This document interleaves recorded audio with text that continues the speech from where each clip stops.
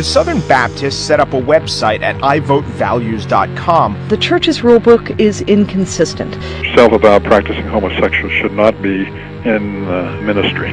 We're living in a period of popular Christianity on steroids. We parade immorality and perversion. The GLBT issue is being used as a wedge issue. The Bible doesn't have a single word to say about homosexuality. Every time the Bible has been quoted in a public debate, the Bible has lost. The Bible has lost. The Bible has lost. Could businessmen be profiting from homosexuality being a wedge issue in the church? The church has essentially become a wing of one of our political parties.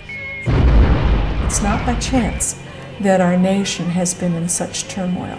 It's more than 2 weeks since the election, but the phrase moral values continues to resonate in political circles. Adam and Eve, you know. So Sodom and Gomorrah. God made Adam and Eve. It's not right. Homosexuality is wrong. Unacceptable and unnatural. The Sodom and Gomorrah story is not about homosexuality. The fact that that one particular passage gets used so much, particularly by the religious right, is very suspicious. Homosexuality was not a word until maybe a little over 100 years ago. What did Jesus say about homosexuality? And the response is absolutely nothing. Love, love, love, love, love, love, love, love. The holiness code is used selectively by those people who want to turn the Bible into a weapon. But what about people who eat shellfish and split-hooved animals? What about people who wear clothing from two different types of material, huh? Who's paying attention to that today, or not planting two crops in the same plot of ground? And to literalize that in the 21st century is the height of ignorance.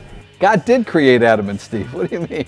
We're told that no helper was found fit. So God resorts to major surgery, takes one of Adam's ribs, and creates a woman.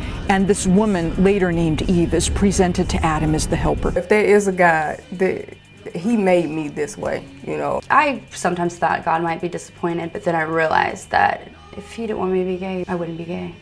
So. If we were created in God's own image, which is their word, how could we all be so defective? I came out to my mom a year ago. The first words out of her mouth were, I could put a fucking rifle in my mouth and pull the trigger. How am I supposed to accept myself if I'm a member of something that looks at me and says, inherently you're flawed? And I don't think of myself as inherently flawed. I'm gonna get up there and gag, honey, in heaven with the angels. Hey, girlfriend, hey, I like your feathers, girl. Your wings are wonderful, mama. I think it's gonna be a grand good time up there. You know, and I think that God, honestly, what would heaven be like without a big old black queen like me?